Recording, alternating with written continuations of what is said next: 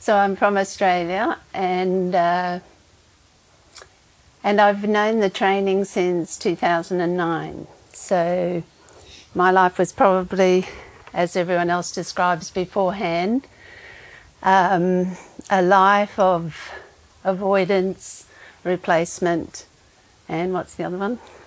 Indulgence. Indulgence, very much so in all ways. So when things didn't seem to go right, which was probably all the time, the feelings were always, you know, what's wrong with me, you know, blah, blah, on and on about how to fix my life and how to change it, how to feel better, how to look better, how to be better.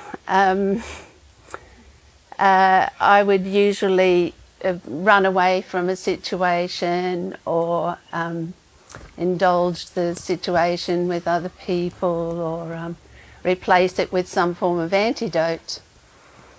So by the time I met the training, and I was already nearly your age, Adrienne, I was already, oh no, older, I was already in my 50s when I met the training. So it wasn't before time, because I'd had a long life of wondering who I am, what's going to become of my life, and so on.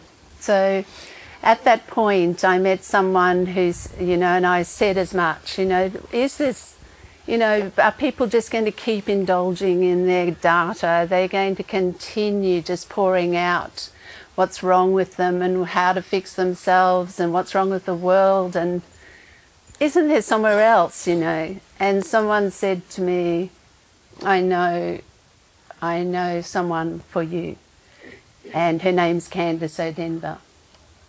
And so he sent me, after a month or so, I've forgotten about it really, and he sent a whole lot of CDs.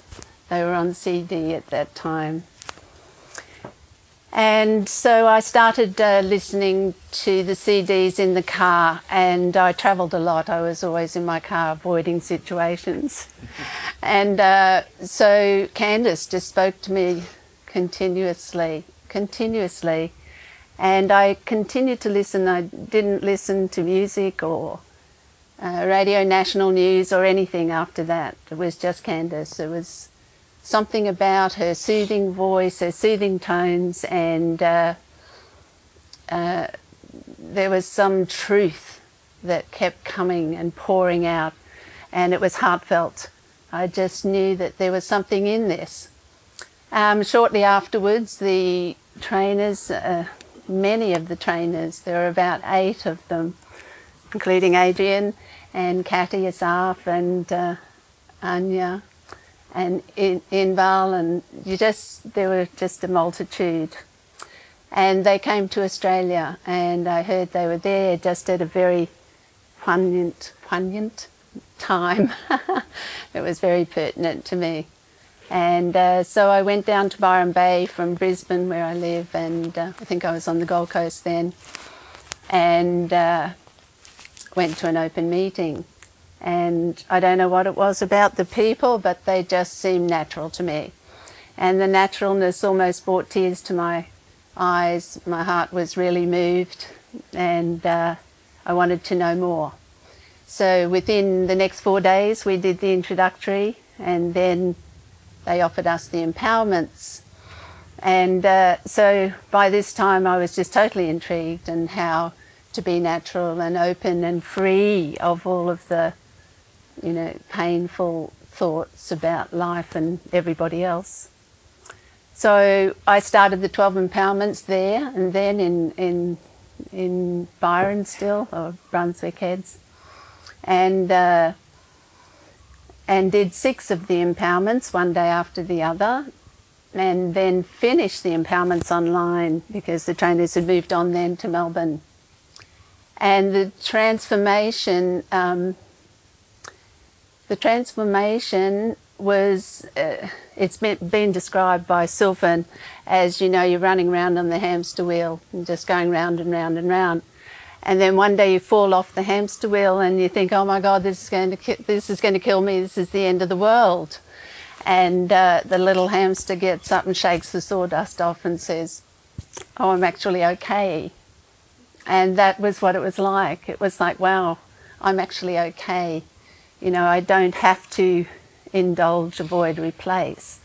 And through doing the empowerments, it was very obvious where I was avoiding my life, where I was avoiding everybody really, and how I blamed them for what I thought was wrong with me. And how I would blame just everything, environment, so I'd change it all the time. Work, you know, these people, you know, can't work or think the way I do, so I have to move somewhere else, I have to change jobs. So this all changed, and now I don't run away, and I'm still here. And this is so many years later, and this is the 4th time I've sat up here, and you know, as I sit and look at everyone now, it's just so powerful to see how beautiful everyone is, and how there's nothing wrong with anyone, and that you all just reflect open intelligence. And now my life is pure mainstays. I'm just a 4 mainstayer.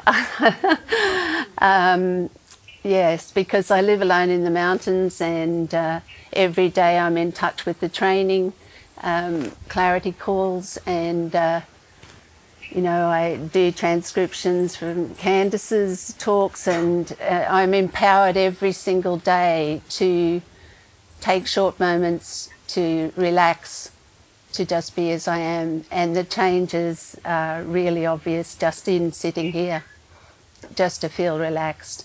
And with everyone and my family, everyone, life has changed.